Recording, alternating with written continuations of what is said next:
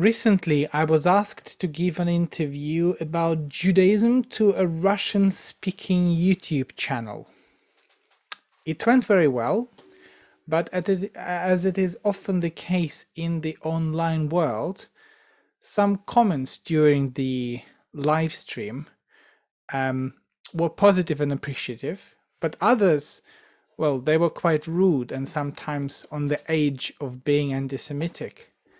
A friend of mine called me afterwards and suggested that I should probably be more careful and perhaps be a bit less open about being Jewish in public spaces. For example, not to wear kippah while given an interview for a non-Jewish media.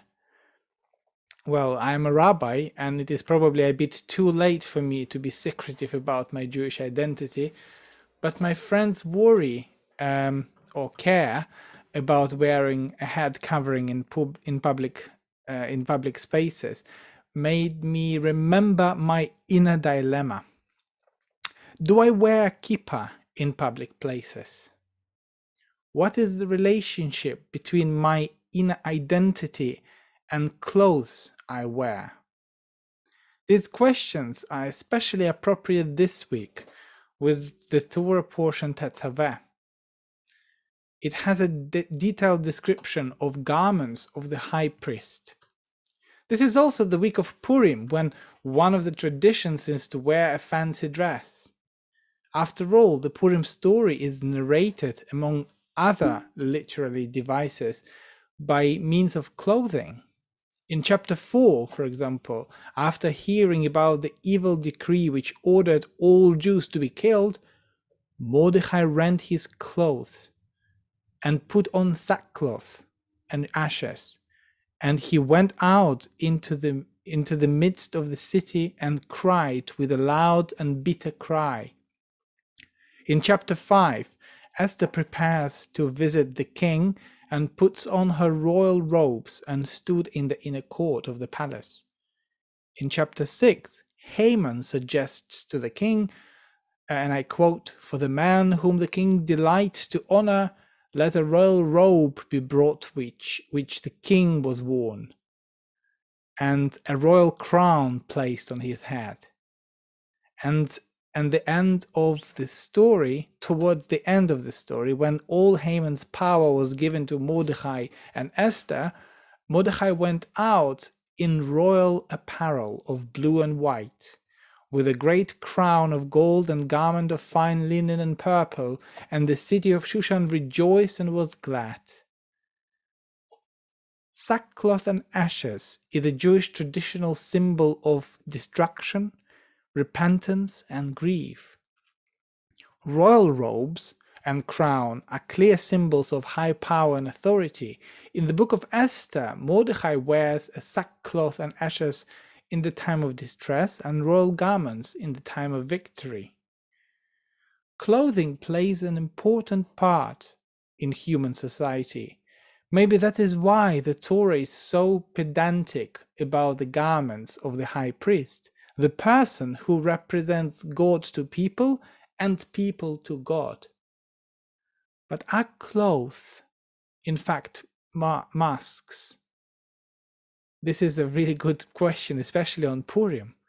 Is clothes the same as masks? Is clothing something that expresses my true essence, or perhaps it hides the real person and distracts people from seeing the real essence of my personality? And perhaps it is not a surprise that in Hebrew the word beged, which means cloth or garment, comes from the same root as the word bagad, which means betrayal or treachery. Rabbi Alex Israel from the International Jewish School Pardes notes that Jewish scholars have two perspectives on the meaning of cloth, and especially the high priest's garments. On the one hand, Sefer HaChinuch discusses the high priest's clothing in the following manner. A person is affected and transformed by means of his or her actions. Hence, it is fitting that the priest wears special clothes, that at any moment in which he will glance at his body, he will be immediately reminded and reawakened to before whom he serves. The clothes affects the person and who wears them. Clothes can serve as a reminder of one's responsibilities, like a police or firefighter's uniform. In fact, when I wear a kippah in public, I am very aware that I might, or that other people might see me as representative of Jewish people. There is another perspective in Jewish sources about the meaning of clothing. Netziv, the 19th century Rabbi Naftali Tzvi Yehuda Berlin, the dean of the famous Volozhin Yeshiva, and an author of several works in rabbinic literature, he lived in Lithuania. He wrote in one of his books, "Since Aaron must sanctify himself and act in a pious manner, he should be viewed in the eyes of the people as a person who is separate and above them.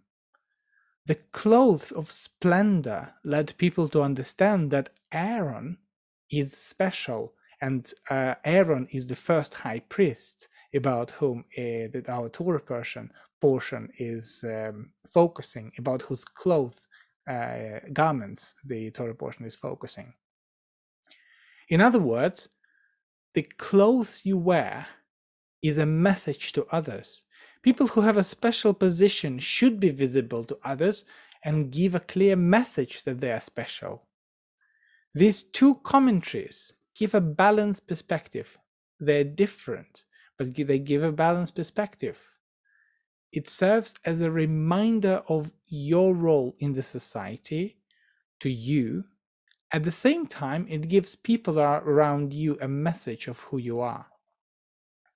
But at the same time, without diminishing the importance of clothes, Judaism had no blessing for everyday garments, for everyday dressing up. This is unusual for Jewish tradition. Classical rabbinic Judaism tries to sanctify every moment of our lives. There is a blessing for every type of food we eat, not necessarily on Shabbat, but every type of food we eat, for seeing a rainbow, a beautiful person, a blessing when we wake up, a blessing after going to the loo. After all, but no blessing for putting on your clothes. There is only a blessing for putting on talit and tefillin, a special religious garments, a uniform which helps you to concentrate on prayer. Perhaps the message here is not to worship your look.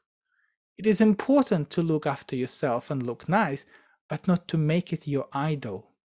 Especially in the time when we constantly look at our own images through Zoom box. It is, I think, an important message. In one of the famous Marvel Universe movies, Iron Man is a mentor to Spider-Man. In one of their conversations, Spider-Man demands his new shiny suit. Iron Man says to the young, unexperienced superhero, "If you are nothing without the suit, then you shouldn't have it." Whether you wear kippah or not, whether you own 20 pairs of shoes or just one, whether you have your work uniform or not, it is not something which defines you. It is a mask which is here to serve you and help you to be yourself and to be the best version of you. Shabbat Shalom.